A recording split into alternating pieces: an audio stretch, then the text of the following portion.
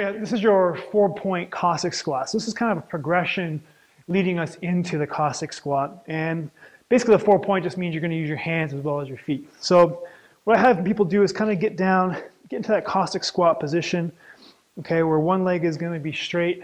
You're working more or less your left leg here in this instance.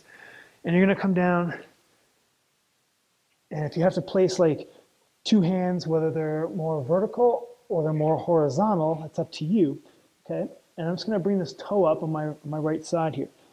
Okay, so this is kind of a Cossack squat 4-point. From here, you're going to use your leg, rotate over, and just reposition your hands. So ideally, the key is try not to use your hands, okay?